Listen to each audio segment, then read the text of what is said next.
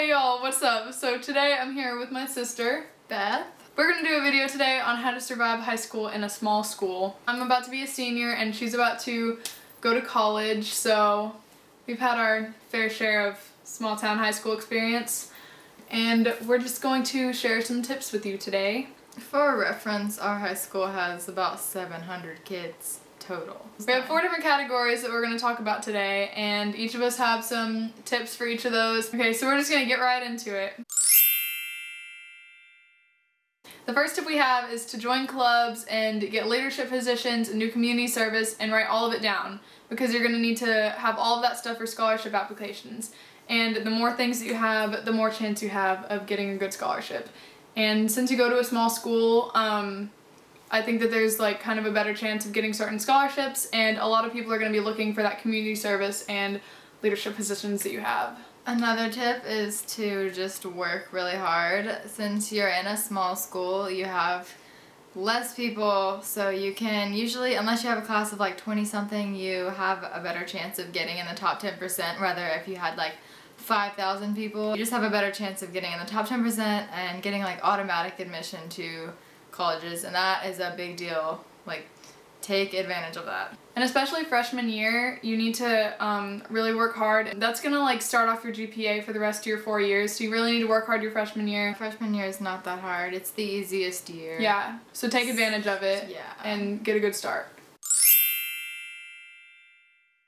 So you need to keep in mind whenever you're going into your freshman year of high school that your friends that you've had throughout middle school and junior high are not going to be the same friends that you have in high school. Like, some of them might be the same, but overall it's going to shift around a lot. Just be really open to making new friends, because your friends are really going to depend on what activities you do and what classes you're in. The friends that you had are going to change, and they might, like, your best friend that you had in junior high might go a completely different way in high school than you go.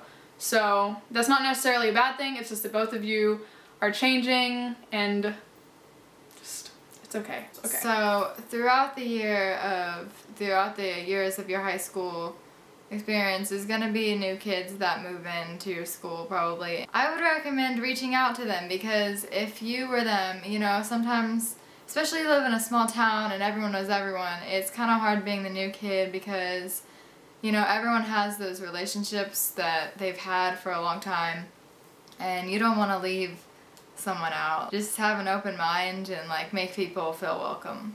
The next thing is to just try to be nice to everybody, because you're going to be stuck with these same few people all 4 years, so you might as well just try. Watch how much you gossip, and then also watch how, like, who you gossip with. You don't want to be gossiping and talking about people with this loudmouth girl. She's gonna tell everyone, she's gonna tell the person you're talking about, and it's gonna get around, and everyone's not gonna like you. You can just lose a lot of trust that way, and then since it's small town, people are just gonna gossip about you. Gossiping. Just beware. Okay, as far as relationships go, there's a lot of new people. If you're starting freshman year, there's gonna be a lot of new boys, and as a freshman, you don't really know who you are, and like, you haven't really found yourself yet, so you're kind of naive probably a little bit. You're gonna like talk to these older boys and be like, oh my god, they're the best thing ever, if I could just have this one guy, like, but that's not, don't get too heartbroken if it doesn't work out, because it's probably just for the best if it doesn't, and it's just like, you're a freshman, you have so many more years. And all freshmen are a little naive unless you just really have your life figured out in 9th grade. If you're thinking about dating an upperclassman, it would probably be the best idea to just ask around other upperclassmen, preferably upperclassmen girls, I guess, and find out that guy's reputation, and really listen to what they say about them, because they probably know a lot more about them than you do, and actually listen to what people say, because yeah, just actually listen to what people say. She's learned from that. Yes, I have learned from that. She didn't listen. I didn't listen, so listen. Okay, another big thing for a small school. Do not send revealing pictures of yourself.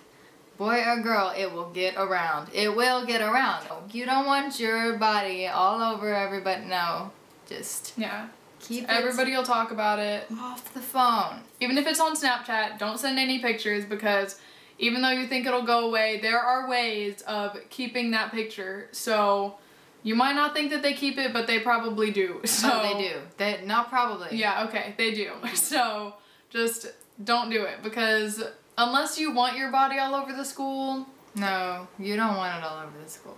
So don't do it. The next thing is to just do what you want no matter who is in that activity. Like whether you want to do cheerleading, theater, sports, whatever. Just do what you want to do no matter who's in it. Even if your best friend isn't going to be in it, do it anyway, because you're going to make new friends in that activity no matter what it is. So just go ahead and do it. Follow your heart. Go for it. I did athletics all through junior high and high school. And even though a lot of people dropped out after junior high and after freshman year, like, it's something I love to do, so I kept going, and it's like one of the best decisions I've ever made. Also, just try your best to stay out of drama, because in a small school, the drama is going to be even worse, so just try to stay out of that as much as you can. That it is avoidable. Just because you're in a small school, don't think that it's a small school's fault. It's your fault. Yeah. You can stay out of it, okay?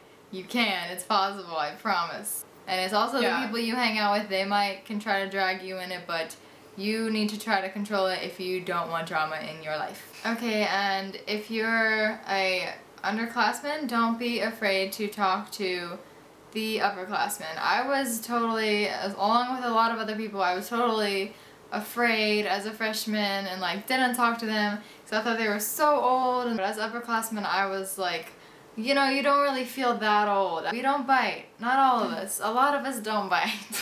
And some do. But I guess some might, but most of us, like, we're not that stuck up. We think we're so much better. Like, we'll talk to you if you talk to us, and yeah, just don't be intimidated and don't be too shy. They can mentor you and they can help you in a lot of ways. They've been through it, and so, you know, just being friendly to them is never a bad thing. I really respect the freshmen that have the confidence to go home and talk to all these upperclassmen. I mean, not like flirting with all the upperclassmen guys. I'm talking. Don't get those confused.